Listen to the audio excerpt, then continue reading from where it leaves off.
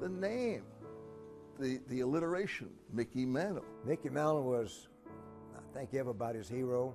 Transcendent ball player. Mickey Mantle was a household name. The face of baseball.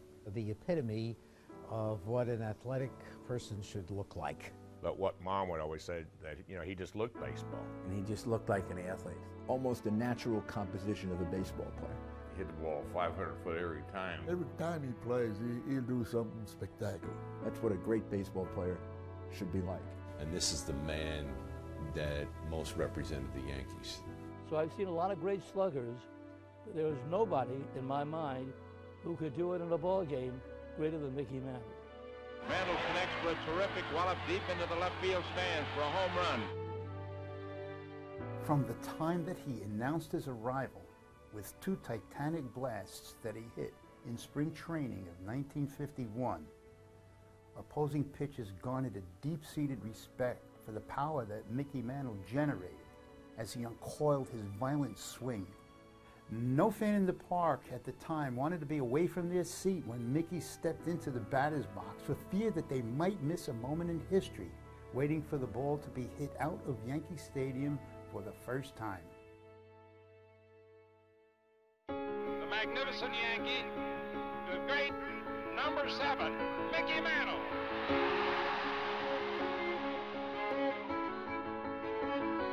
Here's the payoff pitch. Yes, they did. There it goes. It's out of here. Baseball was real good to me. And playing 18 years in the Yankee Stadium for you folks is the best thing that could ever happen to a ball player.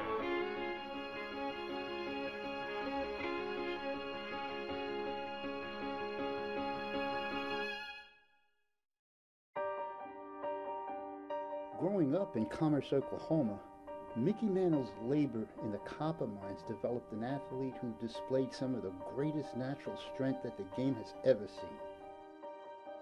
But back then, he was considered the strongest guy. Mickey didn't lift weights, but he was just blessed with this body that had muscles all over it.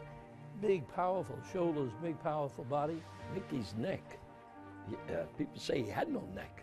If you look at some of the pictures of when Dad would swing, I mean, you'd even see the neck muscles, and just I think every muscle in his body helped him hit those home runs so long. But my dad, I mean, his forearms was what got me. You've heard people call them Popeye arms. He was a natural-looking, great American athlete. He was a brute. He was a tremendous physical specimen. He just looked like a baseball player, or he could have looked like a football player too. Just plain strength. I mean, he was a strong young man. And I remember him coming back and throwing his helmet down the runway and walking by, and he found the 4 spot where his bats were, and he just took his hand and grabbed the handle of the bat and just broke it off. And I went, oh my goodness, I've never seen strength like that. Strength that brought a new element to the game of baseball, even in batting practice. Oh, it was a show. Batting practice, you love it. He stopped everything. And the other teams, they came out to watch Dad take batting practice because they just wanted to see how many he had hit out then. And during batting practice, of course, the ballpark is very empty. When Mickey would get hold of one, the sound was explosive. Obviously, the main thing was his prodigious power. The ability to have that power from both sides of the plate, nobody else in baseball has ever had. There was nothing as intimidating as seeing the Mick kneeling in the on-deck circle studying the pitcher. When Mantle got in the on-deck circle, the buzz started. And I've spoken to many of the rival pitchers from that era who would say you couldn't really focus when you saw Mickey Mantle there. You never saw him at the plate when you didn't think he could hit a home run, which must have been an enormous pressure on a pitcher.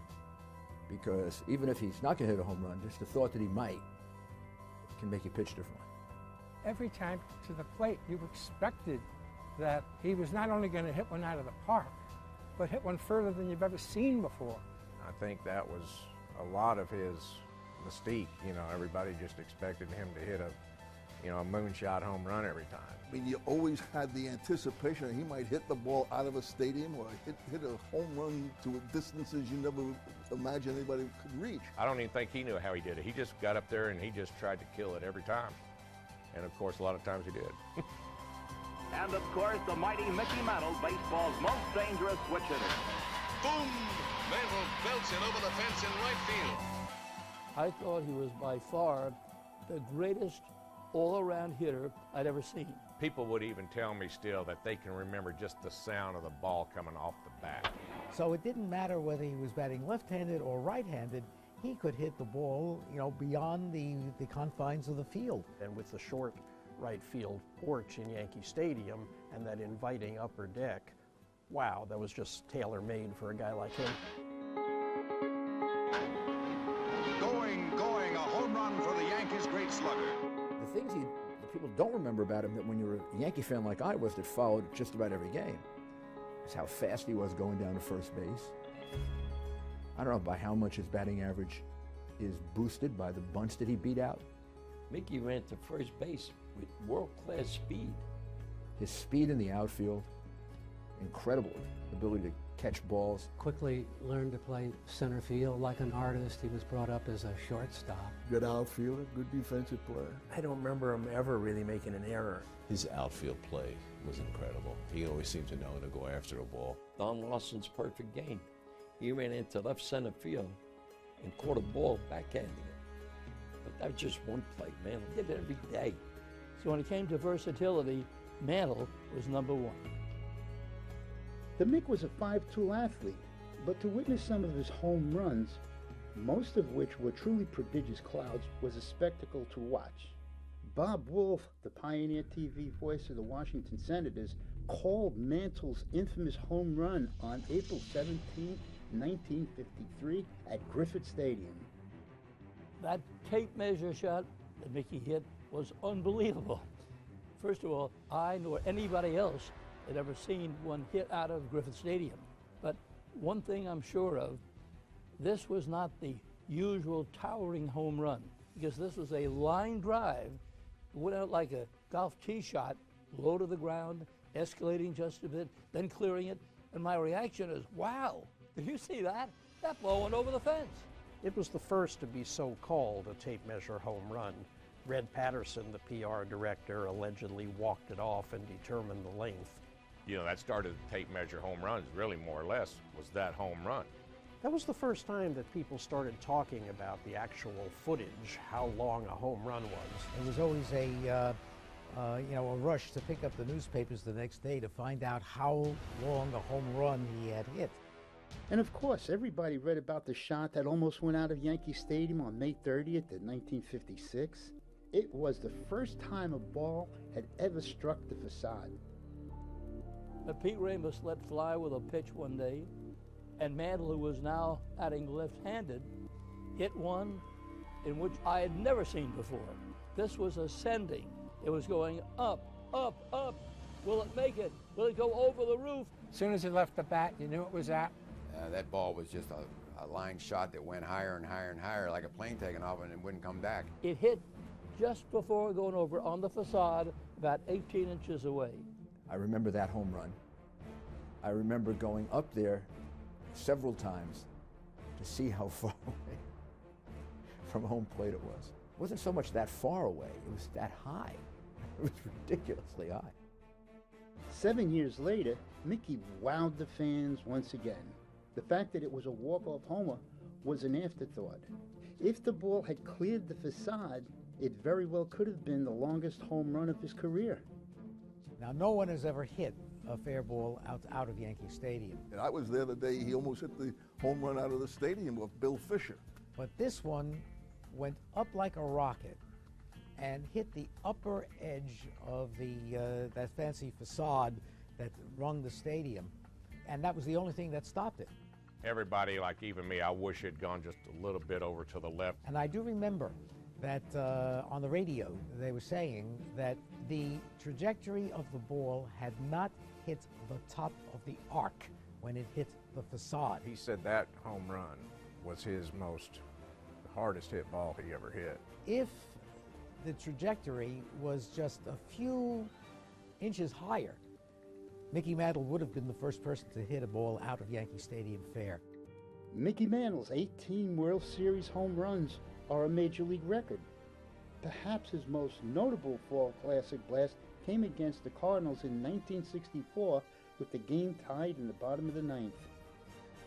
I didn't know this at the time. He predicted he was going to hit one because he always hit knuckleballs well. He came up in the bottom of the ninth, and even though a lot of people say it was a tailor-made Yankee Stadium home run, it was hit, and as soon as it left the bat, you knew it was gone. I knew the game was over.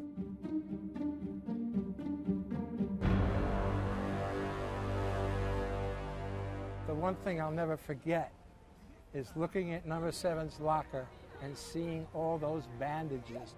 He would bandage both legs, not one leg. His last big season, he was only 32 years old. Imagine how the career could have played out if he'd been able to play at a high level into his late 30s or early 40s. He might have had 800 home runs. We'll never know.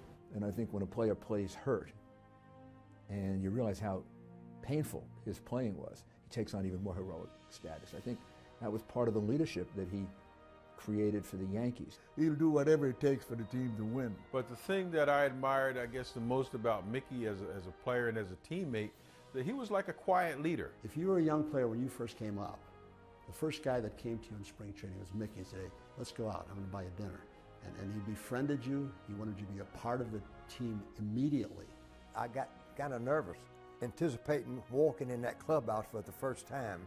And I never shall forget, Mickey was one of the first guys that I met. Hi, Fritz. I'm Mickey Mantle. How you doing? I said, oh, hi, Mr. Mantle. He said, no, it's Mickey Mantle. And it just showed him being the perfect teammate. But Mickey made me feel at home. 5 minutes in that locker room, I knew that I had made the right decision to be a Yankee. That was what he said. He only wanted to be remembered as a great teammate. You know, I don't want to be remembered for the long home runs, you know, or any of that. I want to be remembered for being a good teammate. The Mick was one of the greatest Yankees of all time, and I'll never forget him. Mickey Mantle was the greatest ball player to ever play the game. I've been a baseball fan all my life. Mickey Mantle was the best. I mean, all these things factored into what made him what he is. He was a star, and he had that aura about him. He had a popularity that was unrivaled and a love that was unrivaled, and it was all well-deserved. He came through as the man he wanted to be, terrific human being. The magnificent Yankee, the great number 7, Mickey Mantle.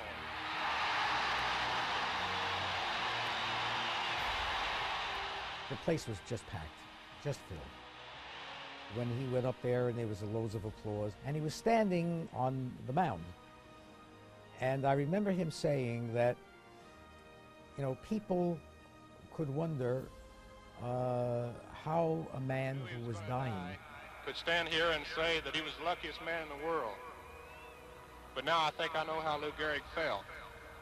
and of course the place just burst into huge cheers.